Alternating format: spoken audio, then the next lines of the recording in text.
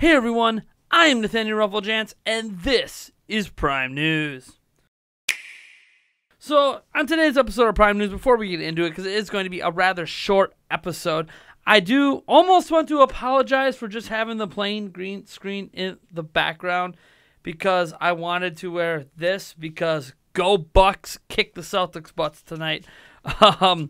But it's playoff time. I'm a big NBA fan, big Milwaukee Bucks fan, and green doesn't work on a green screen, so we're just leaving it green. You guys are going to deal with it. It's fine. Let's get into the news that you came here for in the first place. And our first piece of news today deals with Wave Race. That's right. Wave Race could be making a comeback on Nintendo Switch. Nintendo's Shinya Takahashi had this to say about the potential of Wave Race coming to Nintendo Switch in an interview they did with Wikia, of all places. You may see that game again, talking about Wave Race. We have been trying to make mini games, and that may be one of them. I personally love Wave Race. Yes, folks, Wave Race could be coming back. He's not confirming it's being made, but he's not denying that it might be being made as well. It is obviously a game he really loves. At least that's what he said. So let's just go with that, right? Wave Race potentially coming to Switch. Just yes. All of my yes. I have so many fond memories of like 2 or 3 different Wave Race games. One on Game Boy, Wave Race 64. Just so much good stuff. Let's bring Wave Race back because honestly, Nintendo just needs more racers. Like in-homegrown racers. They used to have a bunch of them, right? F-Zero's hasn't been back in a long time. I'd love to see that again. Pod Racer, I know was not Nintendo, but I just want more Star Wars pod racing because it's Star Wars and it's pod racing. Let's move on to our second story.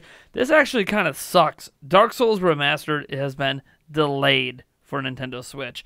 Dark Souls is still releasing on May 25th for every other platform, the remastered version, but Switch. Switch has now been delayed to some to-be-announced date in the summer.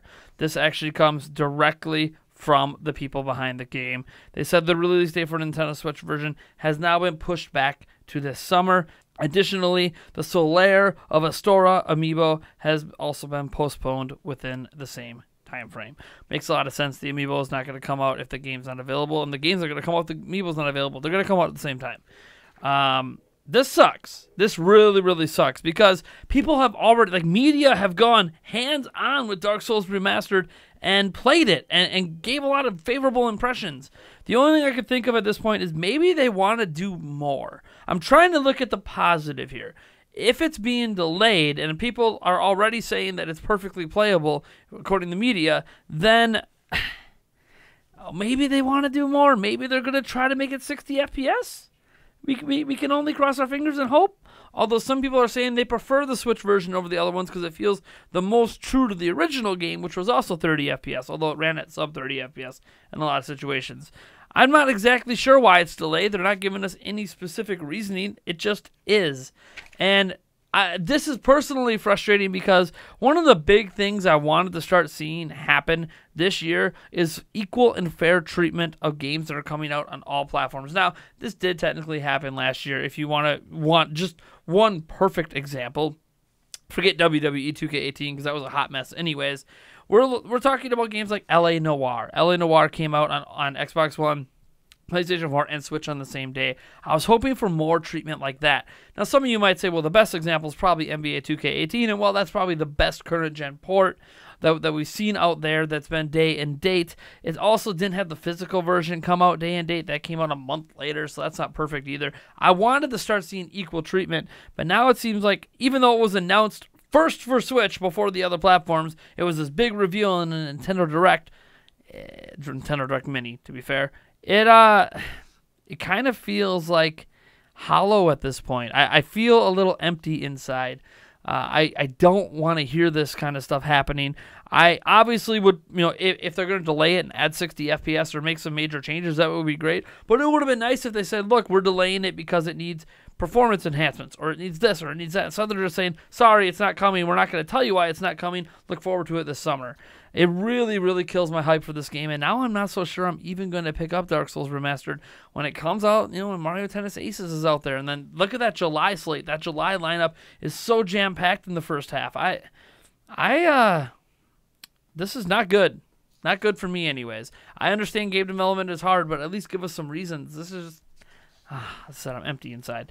The next story we have is actually one that broke late yesterday, but it didn't make it into our very, very long Prime news yesterday, and that is that Biomutant and Darksiders 3 might potentially be coming to Switch. Now, this was discovered by a Twitter handle named PixelPar. What they did is they actually looked at THQ Nordic's information sheets for these games, and they compared them to something that happened earlier. So what happened is that Darksiders 3's PC's version has there's numbers associated with it, and the number listed with it is 1024355. The PlayStation 4 version is 1024356, and Xbox One is 1024358. So the 1024357 version is actually missing, and the same is true with Biomutant. So Biomutant and Darksiders 3, neither one of them, they both have a missing digit in their numbers, and that missing digit could be the Switch version, since PC, Xbox One, and PlayStation 4 all have their own numbers. Now, the reason that this is even a possibility, that this theory makes any sort of sense, and we're even giving this the light of day, is because THQ Nordic has actually already done this. Sign Mora EX was originally listed for PC, PlayStation 4, and Xbox One with a missing digit between Xbox One and PlayStation 4. Then 2 months later, it was confirmed for Switch, and lo and behold, Switch was the missing digit. So, it's a crazy theory. This isn't even like a rumor. This is just pure speculation, but it all lines up. If it looks right, we're just going to go with it. So, yes, Darksiders 3 and Biomutant probably coming to Switch. Darksiders 3 makes a lot of sense because Darksiders 1 and 2 were even on Wii U. But yeah, Darksiders 3, Biomutant, look forward to it on Switch. I'm gonna go with this being like a thing. It looks legit to me. Anyways, let's move on. We have 2 other news stories to quickly get to before we round out today. Ubisoft's press conference for E3 has now been dated with a time. It is happening June 11th at 1 p.m. Pacific time.